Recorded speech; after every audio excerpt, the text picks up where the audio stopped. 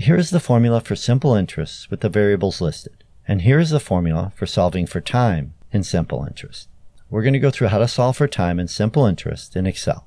As an example, let's say that someone borrowed $1,500 and paid $288 in interest. The simple interest rate was 6.4%. How many years was the loan for? I've listed the variables and amounts as you see here in Excel. We're going to put the answer in cell B6, so left click on B6, so it is highlighted. Next, we type in an equal sign, and from here, following the formula, we left click on the interest amount, cell B3. And then we type in a division sign, which is a / in Excel. Next, we type in an open parentheses, and then we need to left click on the principal amount, cell B2. Now we type in a multiplication sign, which is Shift 8 on the keyboard. And from here, we need to left click on the rate of interest, cell B4, and then type in a close parentheses to close off the formula.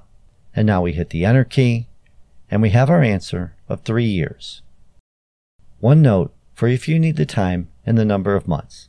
Here in cell C6, I have a similar problem set up. I'll hit the Enter key, and we get 2.5 as the number of years.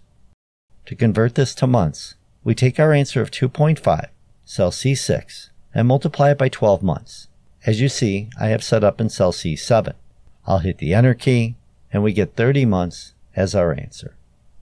Alright my friends, hopefully you got something out of this video. I do have more videos right there for you.